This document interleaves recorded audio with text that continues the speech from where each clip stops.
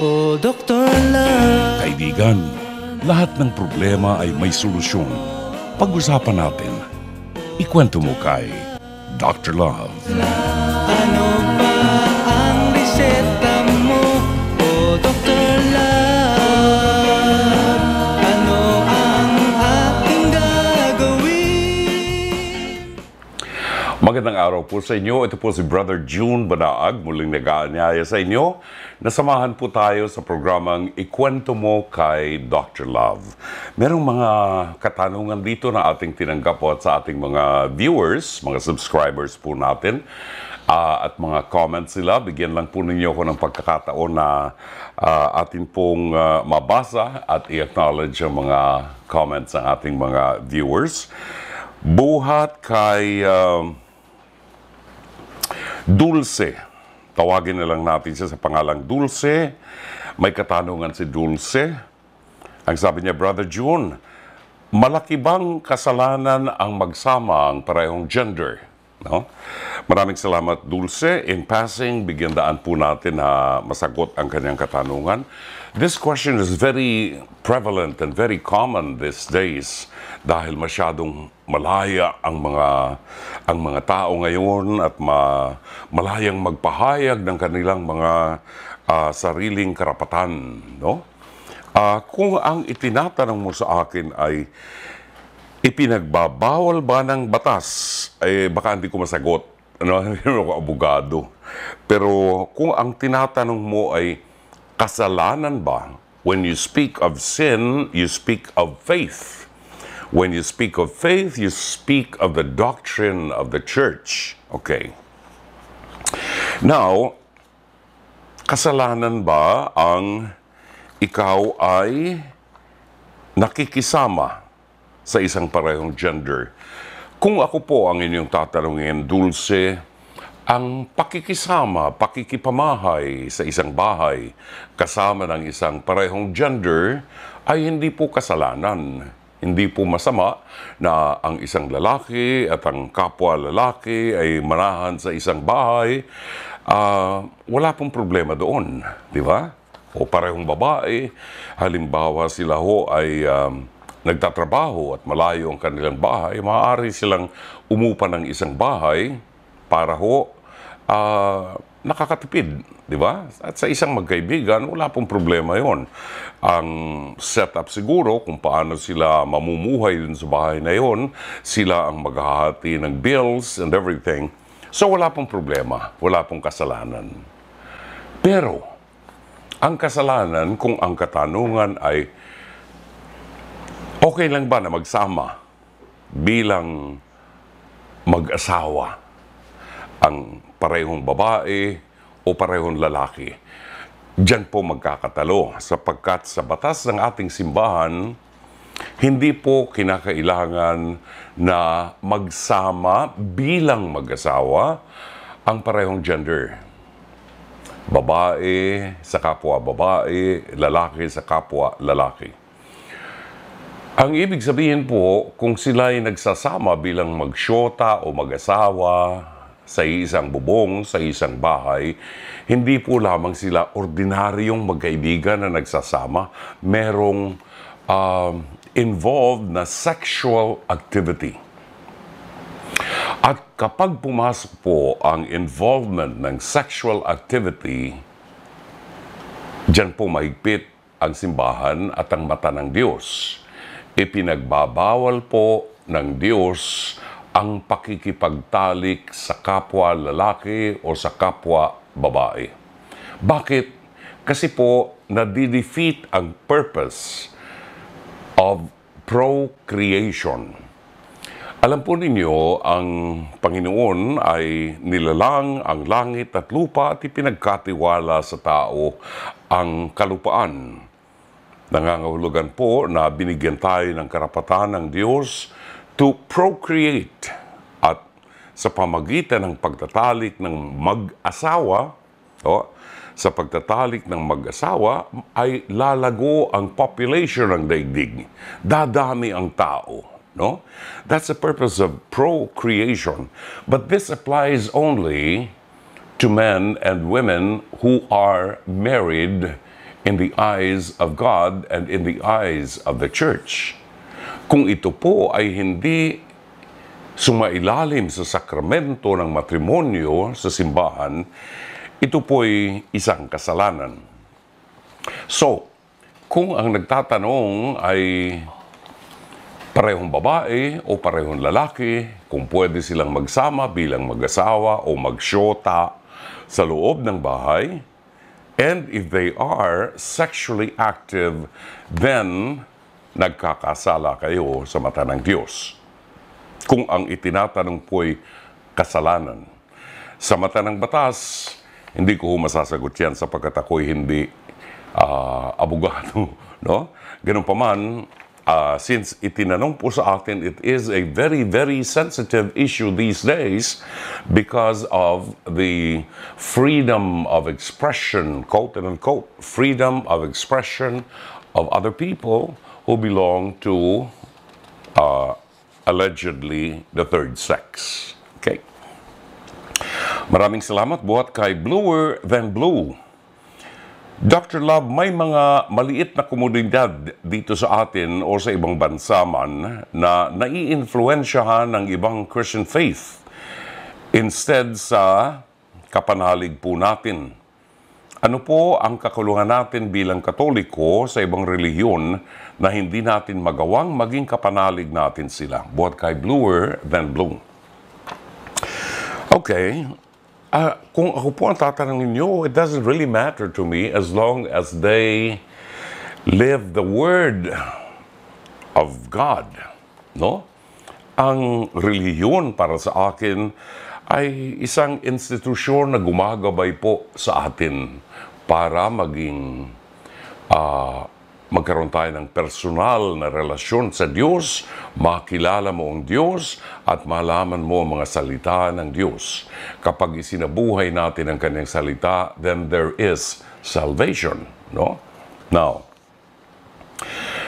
kung ang katanungan niya ay nagtataka si Bluer Than Blue, bakit maraming Katoliko ang nai-impluensyahan ng ibang Christian faith? Ito po ay nangyayari din dito sa Pilipinas, hindi lamang po sa ibang bansa.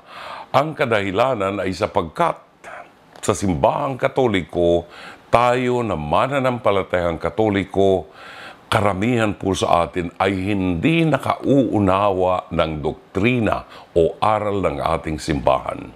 Tanggapin po natin ang katotohanan.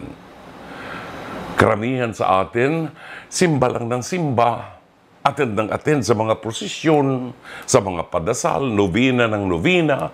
Pero itanong mo kung ano ang kanilang pananampalataya. Wala akong maisagot na maganda.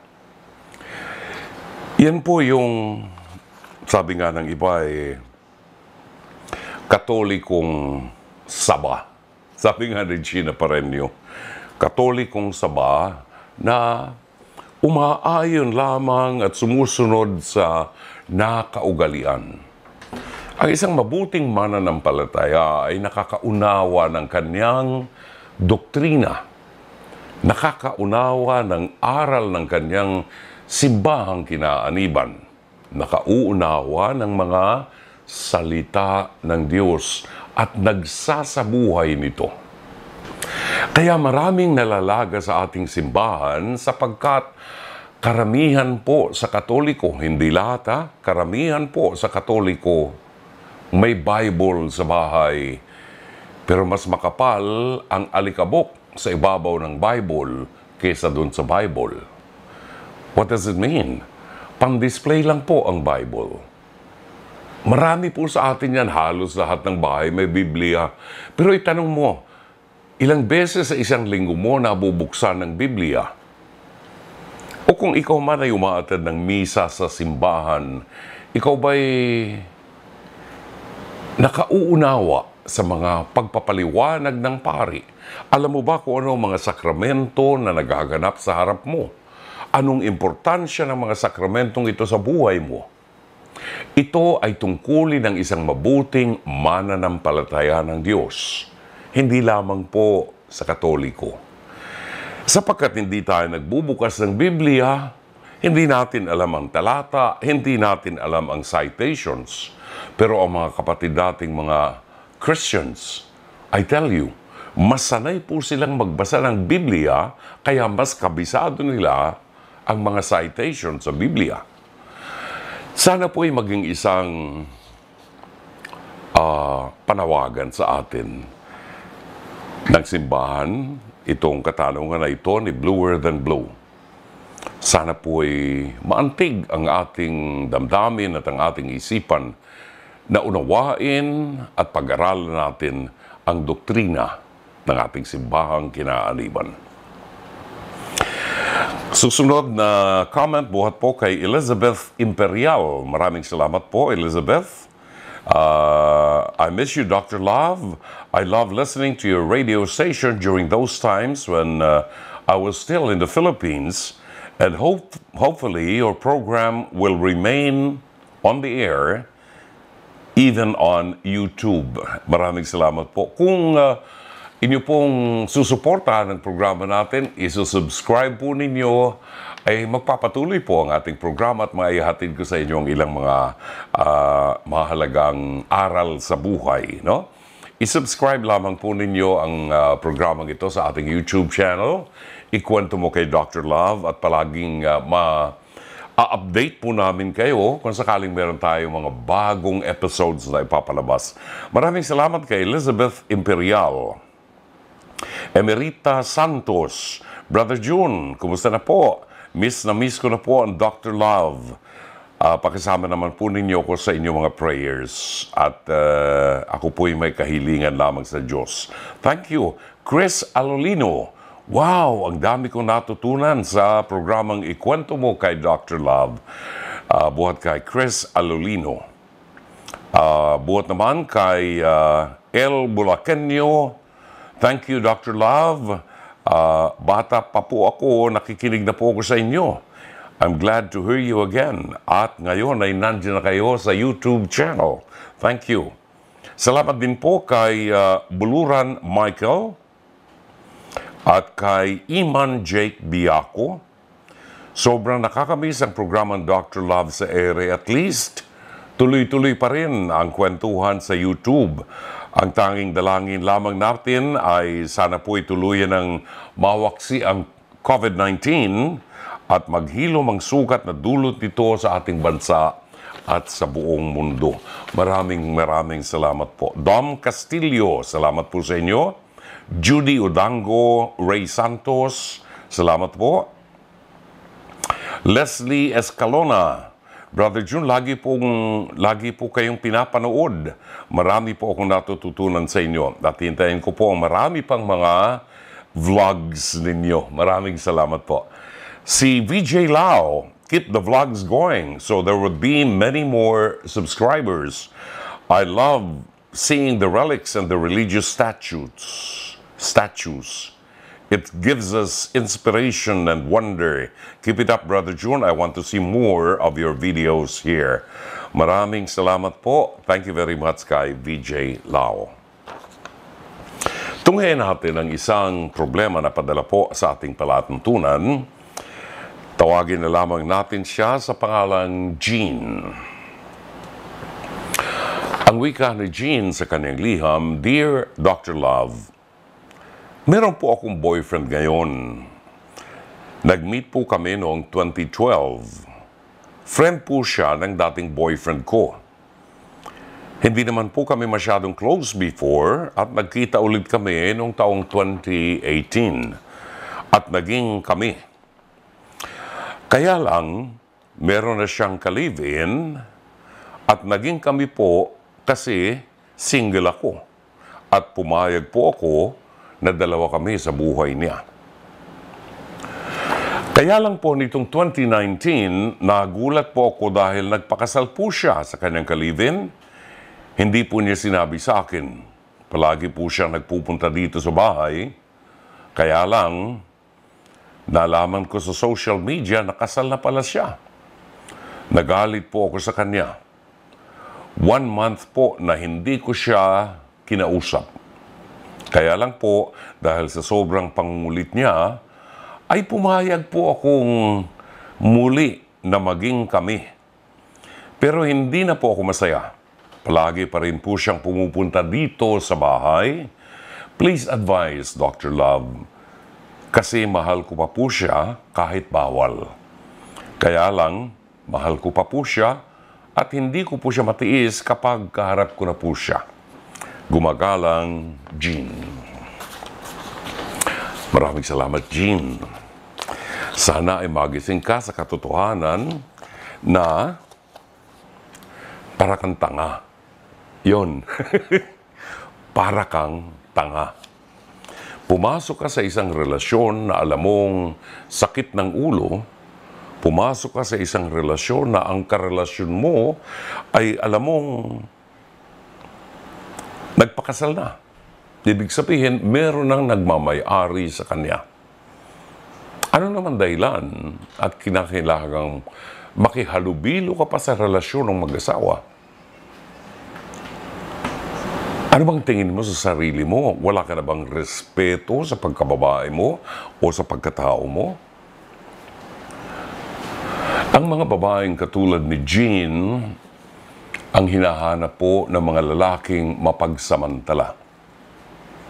Ang mga babaeng katulad ni Jean ang hinahanap ng mga lalaking malakas ang bilib sa sarili. Ang babaeng mahina at ayaw gamitin ang isipan. Kaya nga, Jean, salamat naman at lakas ka ng loob na magpadala ng liham sa atin. Hanggang maaga ay sinasabi ko na sa iyo na tigilan mo na ang pakikipagrelasyon sa lalaking ito sapagkat hindi siya sa iyo. Kung ikaw ang mahal niya, ikaw ang pakakasalan niya. At sapagkat hindi kanya mahal, hindi katulad ng pagmamahal niya sa kanyang pinakasalan, second fiddle ka lang. Ibig sabihin, pangalawa ka lang. Ang problema, sumang-ayon ka na maging pangalawa. In other words, kung ang boyfriend mo ay may asawa, ang tawag sa iyo, querida. Mang-aagaw ng asawa ng may asawa. Ang tawag sa iyo, bukod sa querida, kabit. At hindi maaalis ang tawag na yan sa isang babaeng sumasang-ayon na maging kabit siya. Bakit kinakailangang ipagpilitan mo ang sarili mo sa isang lalaking may nagmamay-ari na? Tanungin mo ang sarili mo. Wala na bang magkakagusto sa iyo? Hanggang inaapi mo ang sarili mo, Jean, lalo kang lulubog sa putik. At ang sasabihin ko sa iyo, hindi ka kailanman magtatagumpay sa isang relasyon katulad nito. Palagi kang talo. At darating ang araw, maaaring mabuntis ka at mauwi ka sa isang sitwasyon na pagsisisihan mo ng habang buhay sapagkat ikaw ay isang dalagang ina. Palagi kang nagtatago sapagkat natatakot ka na ikaw ay makita ng tunay na asawa ng lalaking karelasyon mo. Sana'y magising ka sa katotohanan at tanggapin ng Diyos sa iyong buhay at bayaang ang Diyos ang magpatakbo ng iyong buhay. Isuko mo ang lahat sa Kanya at iwasan ang isang malaking pagkakasalan katulad nito. Sana'y natulungan ka ng palatuntunan ito. As always, Dr. Love. Sa mga patuloy pong sumusubaybay sa ating programa, baka ho gusto ninyong i-like and subscribe ang ating YouTube channel na ito, ang ating programang ito, para patuloy po naming maihatid sa inyo mga bagong episodes ng ating programa. Doon sa mga gustong magpadala ng mensahe o problema, maaari po ninyong i-email ang inyong problema sa atin. Ang ating email address, drlovedzm623@gmail.com. Maraming salamat po sa inyo. Hanggang sa ating muling pagbabalik, ito po si Brother June Banaag sa programang Ikwento mo kay Dr. Love.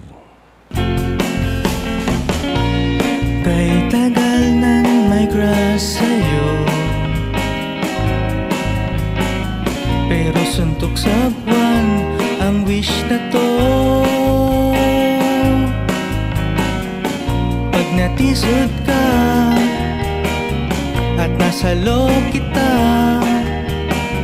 hindi magtatagal ay tayo na.